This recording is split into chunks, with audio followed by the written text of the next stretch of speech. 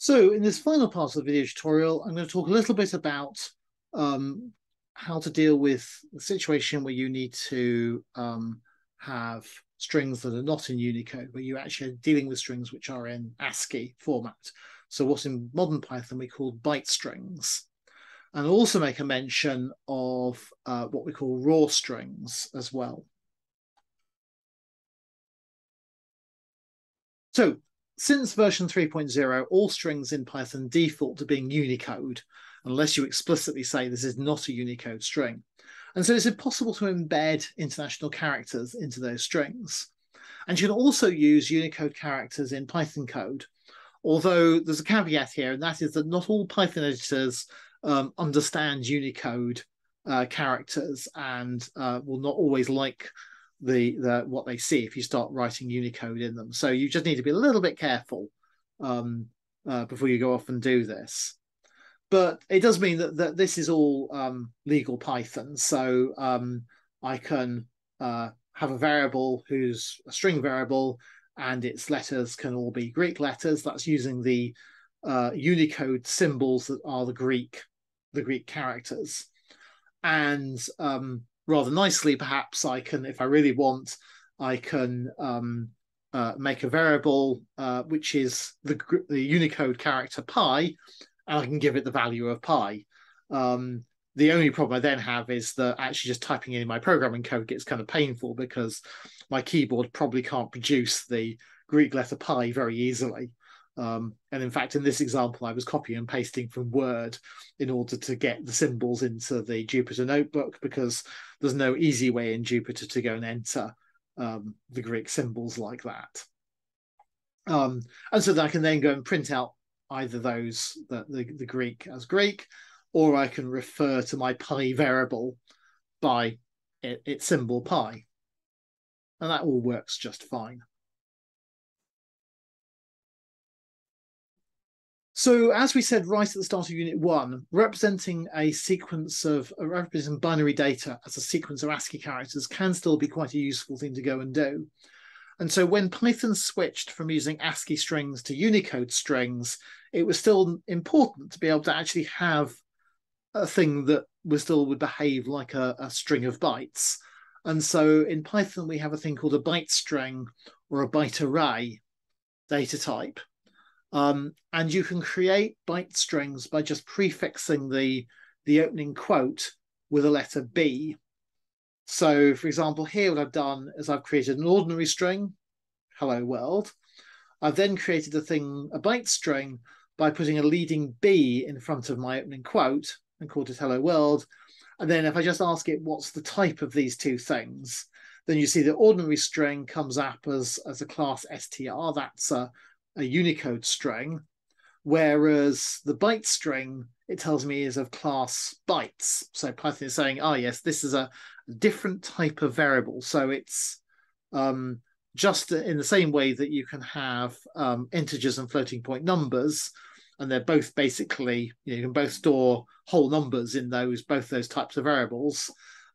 In Unicode and byte strings, you can store ASCII characters, but they are distinctly different types. And in fact, I think in some ways the analogy is quite good, because of course floating point numbers can do a lot more than just store whole numbers, whereas integers can only store whole numbers.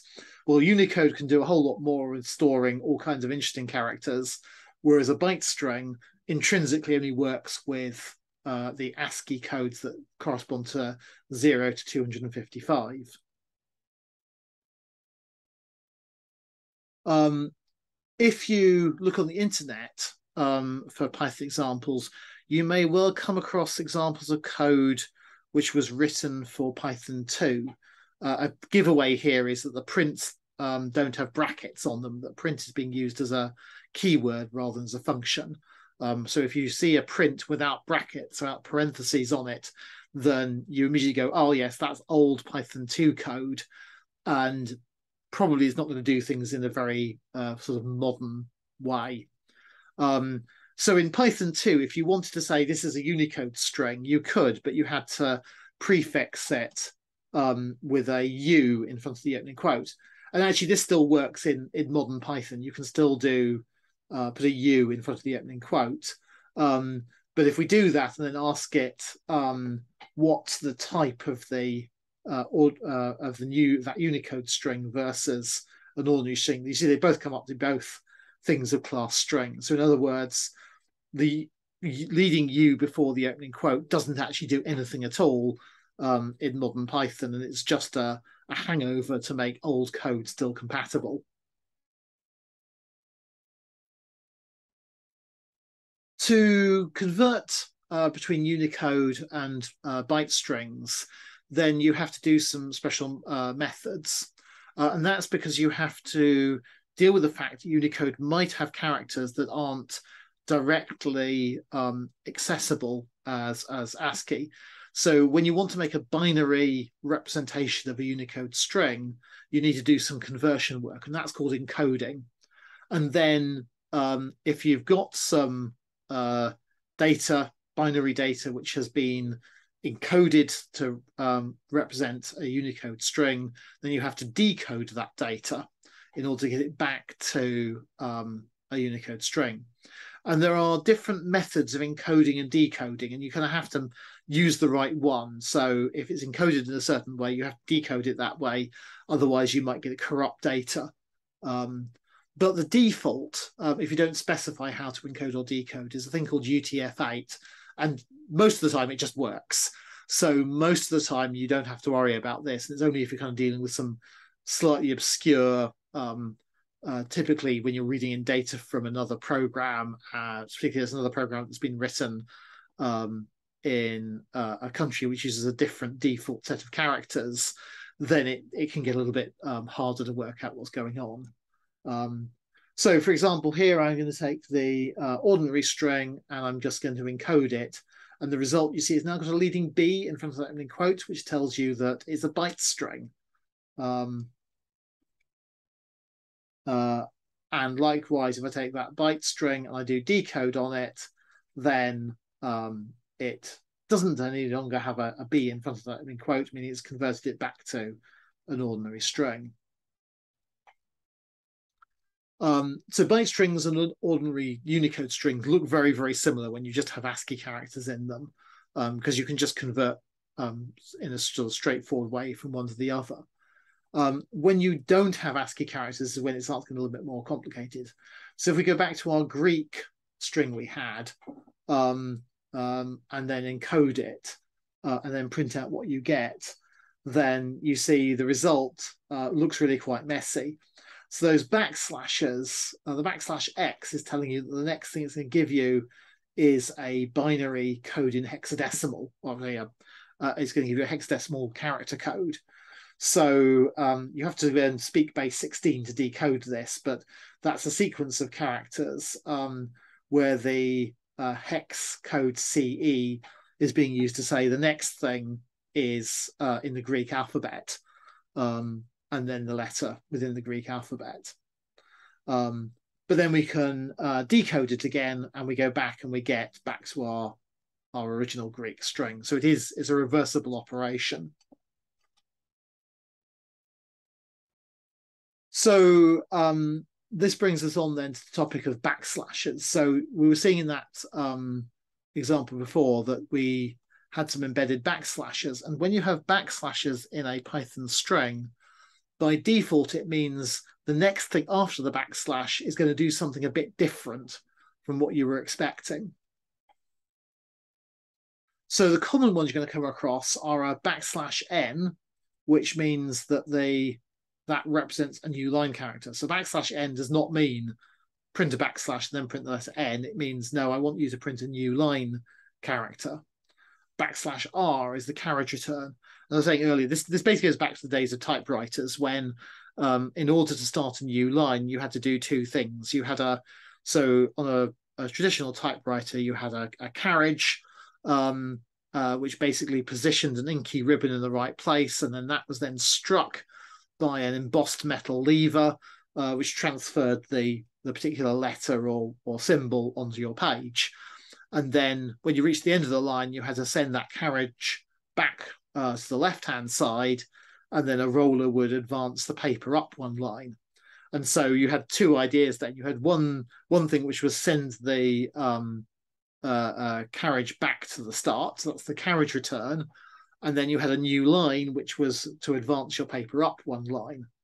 And because early printers basically worked on a not dissimilar principle, then they inherited the idea of a carriage return and a new line. And then in early days of computing, as you went from everything being on a printout to the use of a display screen, the kind of that terminology and that style of thinking about things was retained. And then the other thing you might come across is a /t. That's a tab character. So that is usually represented as a series of spaces, typically about 8. But in terms of, if you asked how long a string is with a tab character in it, it would tell you it was just 1 long, even though when you print it out, it looks like it's going to take up 8 spaces. And then, oops, I've made a mistake. There should be a double backslash. So backslash will give you just a single backslash. And then backslash quotes and double quotes and backslash single quotes can be used to go and represent a quote without it meaning a quote.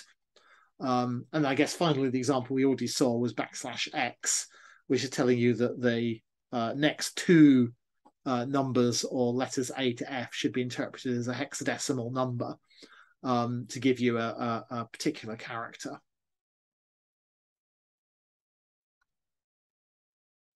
Okay, so that means you can easily, for example, embed a new line inside a string with just putting a \n in the right place.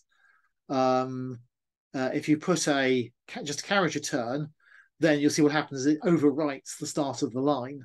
So that's probably not a useful thing to go and do, but whatever. And then tabs will go and add extra spaces into your string. And then finally, if you want to have a backslash, then you need to have a double backslash. And if you want to have a double backslash, you need to have 4 backslashes. And this is kind of one of the problems you get to if you have to deal with lots of backslashes. So, for example, because in Windows the backslash is used to mean the separator between directories in a directory path, or you can end up in a situation where it just gets a bit insane, the number of slashes you end up having to put down. And so there's also, as we'll come across in Unit 4, backslashes get used a lot in regular expressions. And again, it just gets really confusing if you have to double all your backslashes up all the time. So the way around this to avoid these backslash codes working as backslash codes is you use what's called a raw string. And you put the letter R at the front of the head of the quote, and then that tells it that all the slashes you see are just slashes, with the exception of the slash quote, which stops the quote from being used as a quote. And so that still allows you to put quote characters into your string without accidentally terminating your string before you meant to. So at various points in this video unit, I've talked about the character code, or the underlying number that's used for each individual character. And Python provides a couple of functions for letting you work with these. So if you want to know what is the numeric code for a given letter, then you've got the ORD function. So the ORD function will take a single string and will return the character code that goes with it.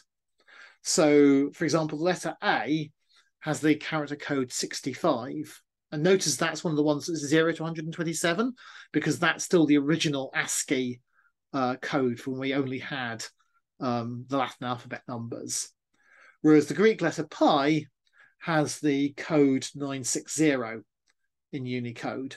And that's a relatively low number, actually, as far as Unicode is concerned, telling you that pi is one of the things they think is used more often. And then the converse operation is the CHR function. So CHR will go and give you the letter that corresponds to a particular number code. And so again, if I just give it 65 and 960, then it prints out A and pi. as the result. And so with this, you can go backwards and forwards between the numerical codes that underlie what's happening with the string and the characters that represent the string.